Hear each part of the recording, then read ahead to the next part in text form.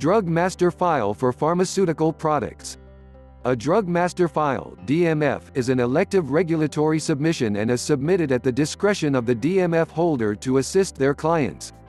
In the absence of relevant information in the CMC section of an application, the U.S. Food and Drug Administration requires a Drug Master File submission of a drug substance, drug product, and/or container closure submission to allow FDA to review information such as confidential details about facilities, processes, components, or articles used in the manufacturing, processing, packaging, and storing of one or more APIs and/or human drugs.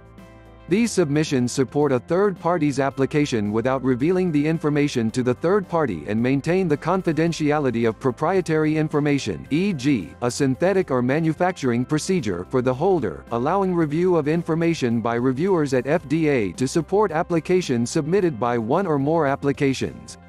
The information contained in a DMF may be used to support an investigational new drug application (IND), a new drug application (NDA), BLA, an abbreviated new drug application (ANDA), another DMF, an export application, and any amendments and supplements to any of these applications. A Drug Master File is submitted to the Center for Drug Evaluation and Research as it is different from a Biologics Master File which gets submitted to the Center for Biological Evaluation and Research. Dmf types. There are 5 types of DMFs, the most common being a Type 2 DMF followed by a Type 3 DMF. It should be noted, however, that only 4 DMFs types EV are still actively submitted as the Type 1 DMF has been phased out. Type 2, drug substances, active pharmaceutical ingredients, substance intermediates and materials used in their preparation, or a drug product. A Type 2 DMF, the most common form, can also cover dosage form drugs manufactured under contract for another company which would file an ANDA.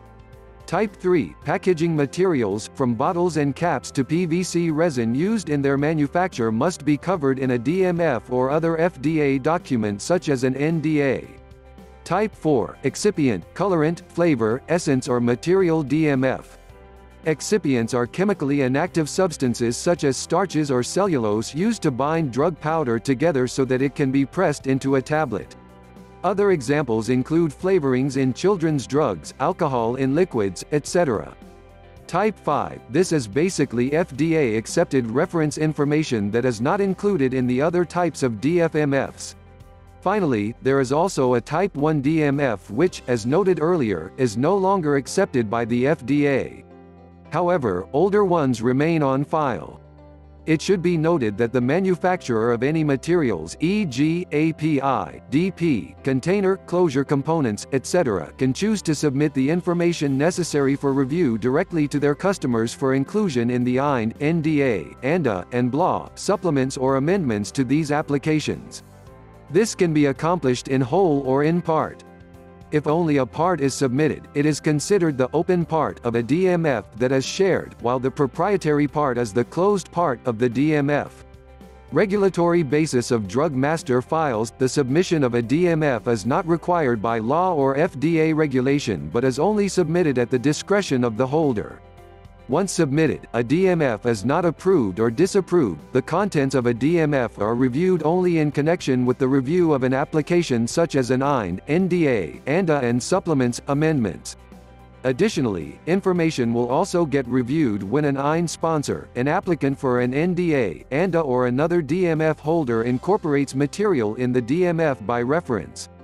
If FDA reviewers find deficiencies in the information provided in a DMF, a letter describing the deficiencies is sent to the DMF holder. FDA will also notify the person who relies on the information in the deficient DMF that additional information is needed in the supporting DMF.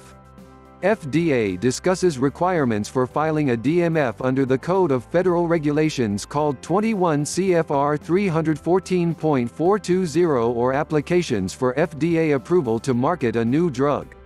Electronic submissions. Starting May 5, 2018, any new submissions to the existing DMF must be assembled and submitted in eCTD format. If a current DMF is in paper format with the FDA, the same submission does not need to be resubmitted in eCTD format.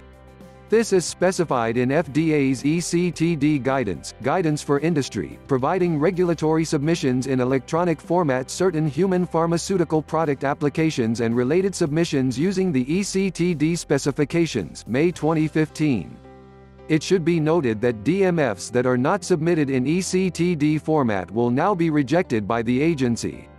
DMF holders whose DMFs are currently in paper format will not be required to resubmit their entire DMFs in ECTD format after May 5, 2018, only amendments and updates. It should also be noted that electronic submissions that are 10 GB or smaller in size must be submitted through the Electronic Submission Gateway (ESG). The majority of DMF submissions generally fall into this category. Towards that end, it is recommended that submitters obtain an ESG account or discuss their submission options with consulting firms which offer this service. Submissions that are over 10 GB may be submitted on physical media, such as a compact disc. Don't forget to subscribe to this channel. And also hit the bell icon to get regular updates. Thanks for watching this video. Watch more videos as we have created a lot of videos for pharmaceuticals.